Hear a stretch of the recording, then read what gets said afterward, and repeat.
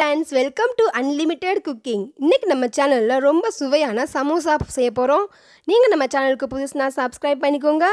மறக்காம bell icon பட்டனை click பண்ணிக்கோங்க. வாங்க வீடியோக்குள்ள போகலாம். நான் இன்னைக்கு 1 கப் மைதா மாவு எடுத்து வச்சிருக்கேன். உப்பு தேவையான அளவு. இப்போ நம்ம மைதா மாவை சப்பாத்தி மாவு பிசைற மாதிரி நல்லா கெட்டியா பிசைஞ்சு எடுத்துக்கலாம். உப்பு தேவையான அளவு போட்டுக்கலாம். தண்ணி ஊற்றிக்கிறேன். இப்போ மைதா மாவு போட்டு நல்லா பிசைஞ்சுக்கலாம்.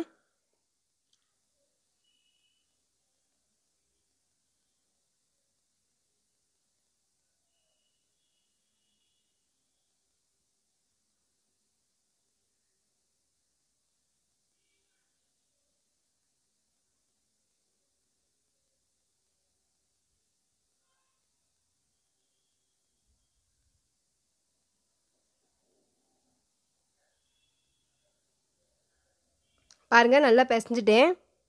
இது மாதிரி பிசைஞ்சு வச்சுக்கிறணும்.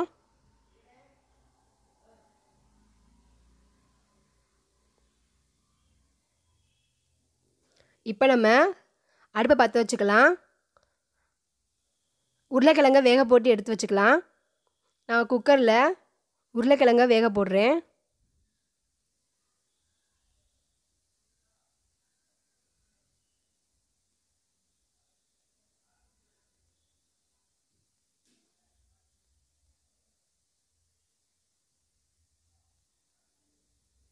தேவையான அளவு தண்ணி ஊற்றி ஒரு 3 விசில் வர அளவுக்கு வேக வச்சுக்கலாம்.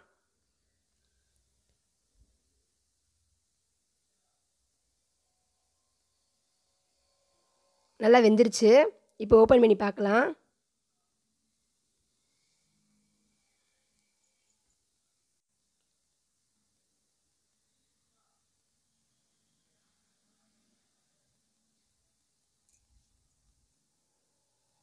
நல்லா வெந்துருச்சு பாருங்கள்.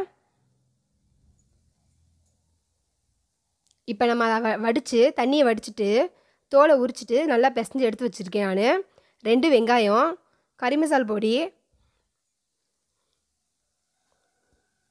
இப்போ ஸ்டவ்வில் ஒரு பாத்திரத்தை வச்சுருக்கேன். அதில் கொஞ்சம் எண்ணெய் ஊற்றிருக்கேன்.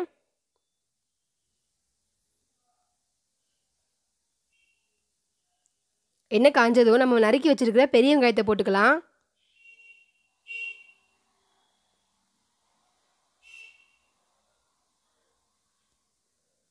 பெரிய வெங்காயம் நல்லா வதங்குற மாதிரி கிண்டிக்கோங்க.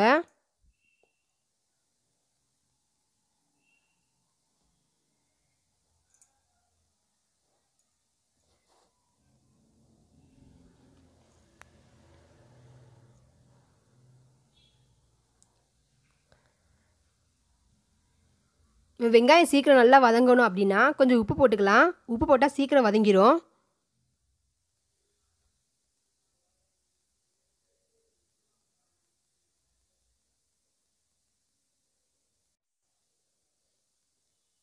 ரொம்ப ஈஸியாக பண்ணிடலாம்.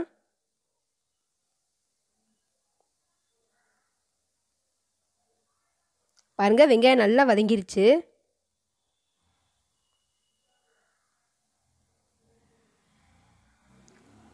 இப்போ நம்ம வச்சுருக்கிற கரம் மசால் பொடி போட்டுக்கலாம்.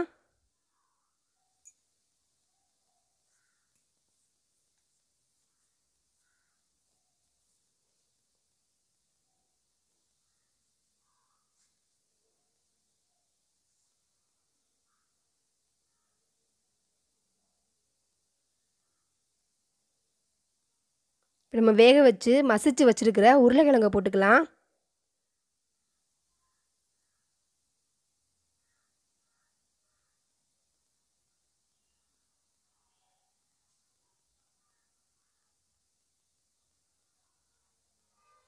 பாருங்கள், நல்லா கிண்டி எடுத்து வச்சுருக்கேன் நான்.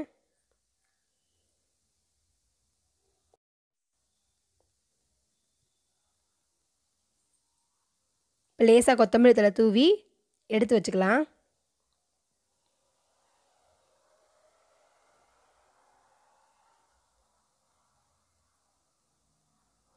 இதில் உங்களுக்கு பட்டாணி வேணும் அப்படின்னா நீங்கள் பச்சை பட்டாணியை முதல் நாள் நைட்டே ஊற போட்டு உருளைக்கிழங்கு வேகும்போது உள்ளே போட்டு வேக வச்சு அதையும் நீங்கள் இதை ஆட் பண்ணிக்கலாம்.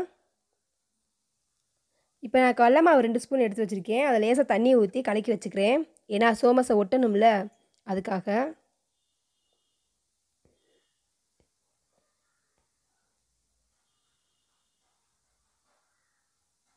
கொஞ்சம் கெட்டியாக கலந்துக்கோங்க.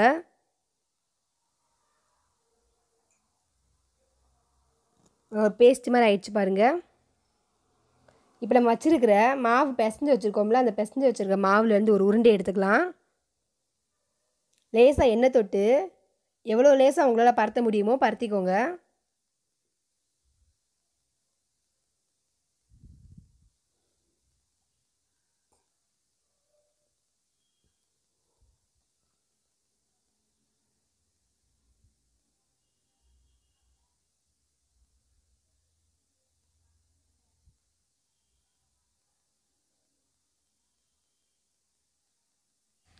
பாருங்கள், இது மாதிரி பரத்திக்கிறணும்.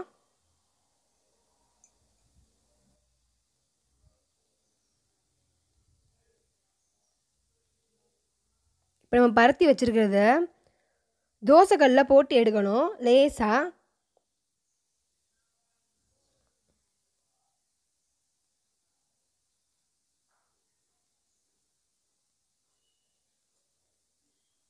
சட்டி நல்லா காஞ்சிருச்சு. இப்போ நம்ம பரத்தி வச்சுருக்கிறத போட்டுக்கலாம். மாவோட வெள்ளை கலர் மாறுற அளவுக்கு லேசாக காஞ்சா போதும்.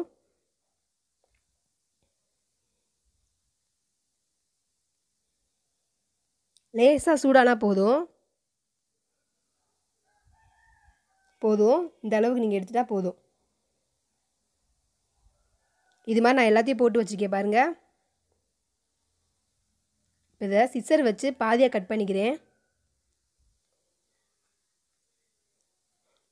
நம்ம சோமஸ் மடிக்கிற அளவுக்கு கட் பண்ணிக்கலாம்.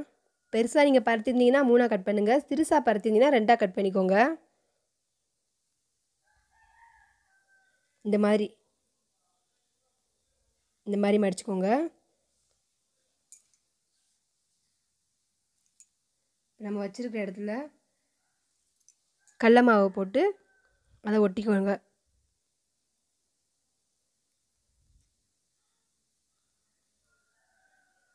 பாருங்கள், இந்த மாதிரி வந்துடும்.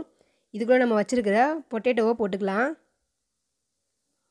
இந்த மாதிரி மடிச்சுக்கோங்க. இப்போ கடல மாவை வச்சு மேலே அப்படியே ஒட்டிக்கோங்க. ஒட்டிக்கிறோம்.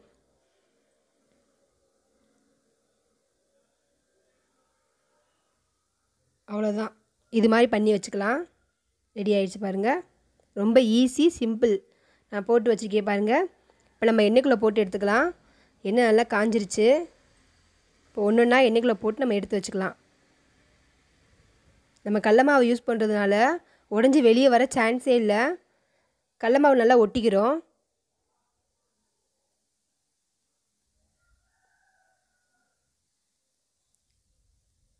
பாருங்கள், நல்லா வெந்துருச்சு. சுவையான சமோசா ரெடி. இது நீங்கள் வீட்டில் ட்ரை பண்ணி பாருங்கள். ரொம்ப டேஸ்டியாக இருக்கும். லைக் பண்ணுங்கள், ஷேர் பண்ணுங்கள், கமெண்ட் பண்ணுங்கள். மறக்காமல் சப்ஸ்கிரைப் பண்ணுங்கள். தேங்க்யூ.